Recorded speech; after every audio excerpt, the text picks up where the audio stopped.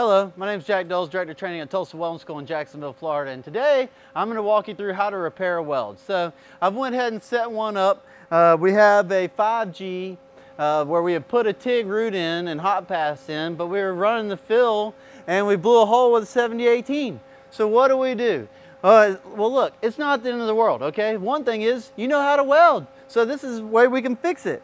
So I'm going to walk you through how to repair this weld today, okay? So as you can see on our pipe here, we had a nice little root in there and hot pass. We're running the 7018 up there, then boom, it pops a hole. And it's not uncommon. It happens quite a bit actually around that, 4 o'clock and 8 o'clock on the pipes. You know, there's times in there where there's a little too much heat or you don't have quite enough root penetration and boom, next thing you know, you popped a hole in it. So what do you do? How do you fix it? And what we're going to do is I'm going to take my grinder. I'm going to grind this part down right here. I'm going to clean this up, get all the 7018 out of the way here. I'm going to come over on this side of the TIG. I'm going to make me a nice little boat ramp in there. I'm going to clean all this stuff up real good with the grinder, and then we'll come back and we'll actually put our TIG process back in. So follow along, watch what I do here. I'll grind it all and we'll talk about it in a minute. So I'm going to get my grinder out and we're going to clean up this 7018.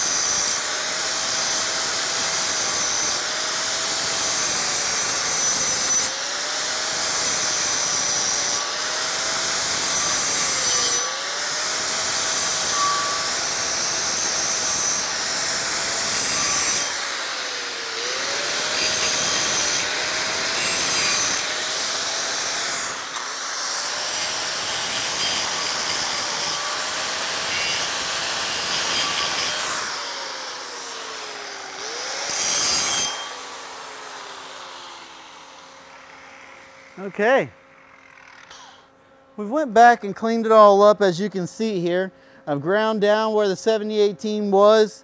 I've gotten it back to where the TIG portion was in there, and ground down out in front of me. Got all of it out, got all the 7018 out, cleaned it all up, got it all nice and shiny, opened up my bevels a little bit in there. You just don't want to grind straight down and create a big gouge right down in the middle. That's not what you want to do. You want to open it up. As you can see, I've laid it back open. I've got my bevels back. Yes, it's thin right here. You are going to have to pay attention whenever you're putting your TIG root back in, because if not, it's going to want to rip open even bigger and make a mess. A lot of times, the hole gets a little bit bigger and you're going to have to feed the wire in and keep this keyhole and keep the hole under control so it doesn't rip open and make a bigger hole. So, like I say, take your time on the grinding, pay attention. Like I say, don't grind straight down, grind in, open it up, put it back as bevels again, so you can get a nice little root pass in there. So we're going to switch everything back over to the TIG process. We get all my TIG set up, and then we'll come back and actually put the root back in. Okay? Okay, we're back. We're back. As you can see, I've went ahead and, like I said, we've already talked about the grinding and cleaning it all up. I switched over to the TIG process again. So now what we're going to do is we're going to come back and we're going to put our TIG root in, then our hot pass in, then we'll come back over it with a 7018 and fill it and cap it like it should have been done. So let's close up this hole. So like I say, one thing you need to watch out for, it's very thin right there in that spot, so it's going to want to rip open. So you probably need to turn your amperage down a little bit. You're also probably going to have to feed the wire in there a little bit. So be prepared, be paying attention, watch out for these things as you go to put your fill your root back in. All right.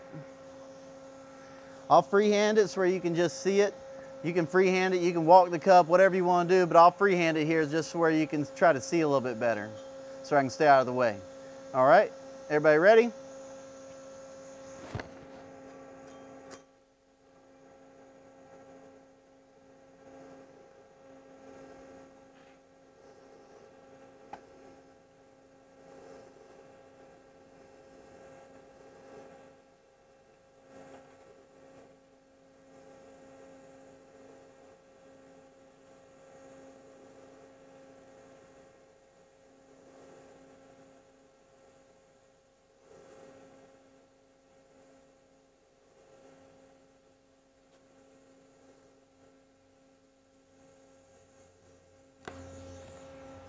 All right.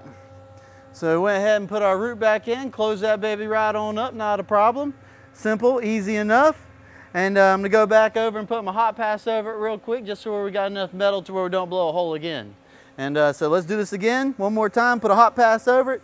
I'll freehand it here where you can see it, and then we'll kind of clean it up a little bit with the grinder and go back to 7018. So let's put our hot pass in, all right?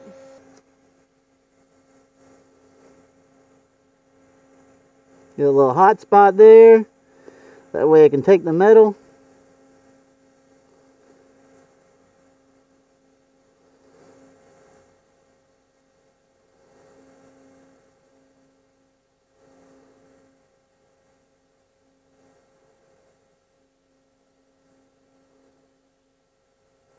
Oh, you don't want to stick it.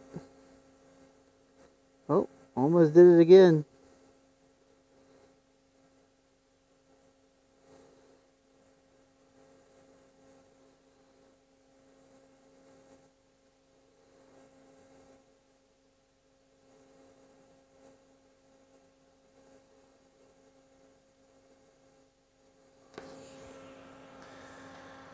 Okay, and that is how you close up a hole and you repair a weld. Yeah, and the same thing would go on to apply as if you were popped a hole, or let's say you had a bad spot on your root. You know, you went and shot an x-ray and you had a bad spot there. Same thing applies. You find the area where the defect is, you grind it down to where you get the defect out. Try not to make a big mess out of it. Pay attention with your grinding, okay? Because a lot of people think you can just go in there and you just make a mess of things, and then it's twice as hard to fix it. So take your time, watch what you're doing, pay attention, so where it's easy to grind it all down, clean it up, and then it's very easy to repair it if you've done those things. But if you throw in there and you just get crazy and start grinding and carrying away, you're gonna make a mess out of it, make big holes out of it, then you're gonna struggle to repair your weld. So this was just a little quick tutorial on how to repair a weld. Like I said, we blew a hole in a TIG root and hot pass. So then I showed you how to grind it out, clean it up, come back over it, fill it back in, put a nice good root back in there, and then we'll go ahead now and finish it on out with the 7018, put a nice slick cap on it. But thanks for watching this video, and if you have questions or concerns, please reach out to Tulsa Welding School. Thank you. Hey everyone, thanks for watching the video. I hope you enjoyed it. I hope you learned something today. And if you want to stay up to date and get tips and tricks to become a better welder, then subscribe to our channel. And if you would like to learn even more right now, click on our video. Thank you, and we'll see you next time.